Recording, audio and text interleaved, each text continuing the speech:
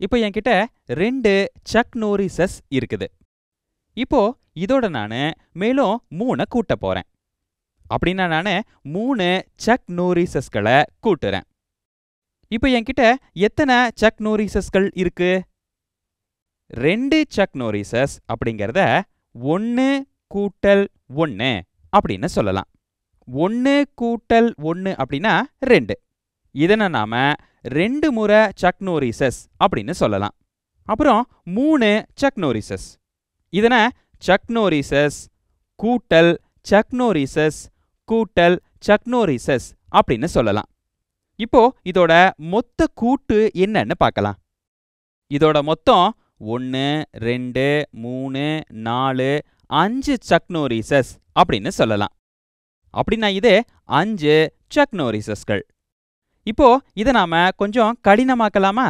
ஏன்னா சக் நோரிசஸ் அப்படிங்கிறது கொஞ்சம் இயல்பாவே தான் இருக்கு இல்லையா? அதனால இத இயற்கணித குறியீட்டுல நாம பார்க்க போறோம். இப்போ என்கிட்ட 2 எக்ஸுகள் இருக்குது. 2x அப்படிங்கிறத 2 எக்ஸுகள் இல்லனா இருமுறை எக்ஸ் அப்படின்னு சொல்லலாம். இப்ப இதோட 3 எக்ஸ கூட்டினா எத்தனை எக்ஸுகள் கிடைக்கும்? 2 எக்ஸுகள் அப்படின்னா அது 2 பெருக்கல் எக்ஸ். அப்புறம் இத எக்ஸ் கூட்டல் எக்ஸ் அப்படின்னு கூட சொல்லலாம். நமக்கு இந்த எக்ஸோட மதிப்பு தெரியாது. எதுவா இருந்தாலும் இதனோட நாம சேர்த்துக்கலாம். அப்புறமா அதோட 3 எக்ஸ சேர்த்தா அதை நாம பச்சை நிறத்துல எழுதிக்கலாம். அதோட மதிப்பு 3 எக்ஸுகள் இல்லையா? கூட்டல் அதோட மதிப்பு கூட்டல் அதோட மதிப்பு எதுவா இருந்தாலும் இப்போ எத்தனை எக்ஸுகள் இருக்குது? 1 2 3 4 5 எக்ஸுகள் இருக்குது. ஆக 2x கூட்டல் 3x அப்படிங்கிறது 5xன்னு ஆகுது. இப்போ நாம என்ன செஞ்சோம் தெரியுமா? எக்ஸோட பெருக்கப்படும் 2 எண்களை கூட்டியிருக்கோம். அப்புறம் அந்த எண்கள் 2 இல்லனா 3. இவை குணகம் அப்படின்னு சொல்லப்படுது. குணகம் அப்படின்னா ஆங்கிலத்துல கோஎஃபிஷியன்ட் அப்படின்னு சொல்லுவாங்க. இது இந்த நிலையான எண், மாறிலிகளோட பெருக்கப்படும் எண். இந்த 2 மற்றும் 3 கூட்டினா 5x கிடைக்குது. இதை பத்தி இப்ப நாம கொஞ்சம் யோசிச்சு பார்க்கலாம். இந்த அசல் வெளிப்பாட்டை இப்ப நாம பார்ப்போம். 2 சக் நோரிசஸ் கூட்டல் 3 சக் நோரிசஸ். இதோட நாம இன்னும் சிலவற்றை சேர்ப்போம். இதனோட 7 பிளம்ஸ் பழத்தை சேர்க்கலாமா? சரி, அதை நான் இங்க வரைகிறேன். இதைத்தான் நான் பிளம்ஸ் அப்படின்னு சொல்றேன்.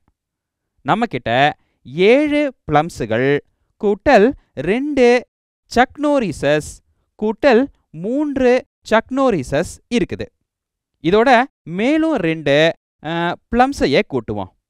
இப்போ நான் 2 பிளம்ஸுகளை மேலும் கூட்டியிருக்கேன். இப்போ இதோட மொத்தம் என்ன? நான் இந்த 7 2 3ஐயும் இந்த 2ஓட கூட்ட போறதில்ல. நான் வெவ்வேறு பொருட்களை கூட்டுறேன்.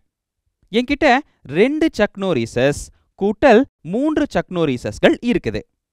அப்படின்னா இது 5 சக் நோரிசஸ்கள் அப்படின்னு ஆகுது. அப்புறம் இந்த பிளம்ஸை பத்தி யோசிக்கணும். நம்ம கிட்ட 7 பிளம்ஸ் இருக்குது. அதோட 2 பிளம்ஸுகளை கூட்ட போறோம்.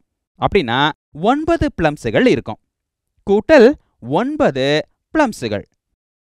அப்படின்னா இந்த 5 சக் நோரிசஸ் கூட்டல் 9 பிளம்ஸுகள்.